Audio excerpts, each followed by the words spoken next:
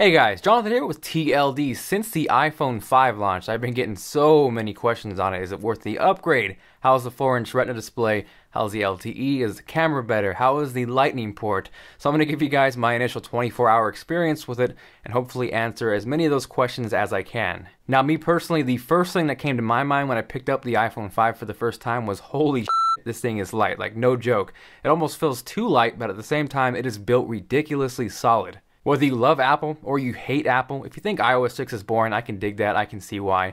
But you cannot argue with the beauty of these phones. The attention to detail, just the craftsmanship. Half of you wants to put them in a case to protect them, but the other half of you doesn't want to because they look so good and you couldn't see the phone otherwise. Next up is the 4-inch Retina display, which was a little weird at first for me, if I could be honest. It took a little bit getting used to, and I've used the Galaxy S3 for a while. It's even bigger, but for some reason, I think I was so used to the 3.5-inch screen on the previous iPhones that because this was longer, it threw me off a little bit at first. After using it for a few hours, you don't even think twice about it, but you do appreciate the extra screen real estate. Most noticeably, you'll see an extra row of icons on your homepage, and due to the fact that this is a 16:9 aspect ratio, no longer do we see those little black bars across the screen. You get to see the full movie, so movies look damn good and the screen is definitely more vibrant. Now, one of the other big additions to the iPhone 5 is the A6 processor, which is still dual-core CPU, but don't be fooled, it is wicked fast. On Geekbench, I got a score of over 1600, which more than doubles the iPhone 4S, and actually even beat out my US version of the Galaxy S3. Everything is quick, zippy, responsive, it tears through games. Here's a little footage from Asphalt 7, and you can see this is optimized fully for the iPhone 5 display, so we get the full 1136 by 640 resolution, no lag, graphics look great. I also did a video on this game, Wild Blood, which is also optimized for the iPhone 5 display, and it looks immensely awesome. You gotta check this game out if you have an iPhone 5. The graphics look sick. Now, in addition to the 4-inch display and the A6 processor, the other huge addition to the iPhone 5 is LTE. And if you do have LTE in your area, it is crazy fast. With Verizon testing, I was getting consistent speeds of 30 down, 20 up, which is faster than most home connections.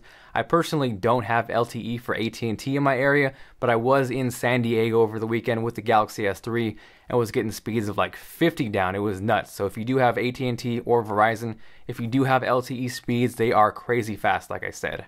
Now, as far as battery life goes, even with LTE, I found it to be better than the iPhone 4S. Even when getting it for the first time, not charging it at all, it lasted pretty much the whole day. After that, I charged it up to 100%, unplugged it, and left it off through the night. And I've heard horror stories with the iPhone 4S where you'd go to sleep with 100% battery, wake up and be drained down to like 30%.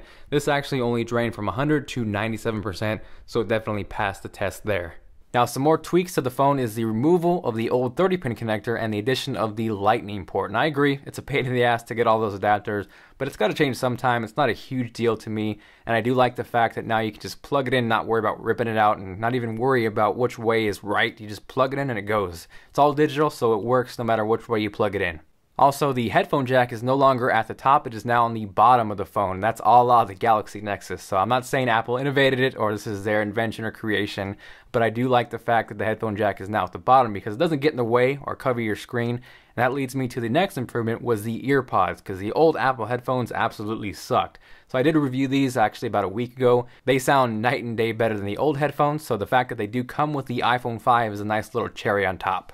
Now, one of the biggest meh factors on the new iPhone 5 is the rear-facing camera. It's not a bad camera by any means, it's one of the best on the market, but for me personally, it is one of the least compelling reasons to upgrade from the 4S to the 5. It's still 8 megapixels, it's still 1080p, yes, it's improved, it's better on low light, it's better at autofocusing, but it is not drastic enough where I'd say, go right now, put your iPhone 4S on eBay, and upgrade to the iPhone 5 this instant.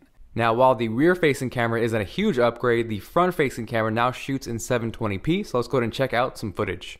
Alright, so we're doing a quick front-facing 720p test. I'm not going to bore you guys too long with this, but you guys can see for a front-facing camera that you can use with Skype or FaceTime, it actually is a huge improvement and does a good job in this aspect.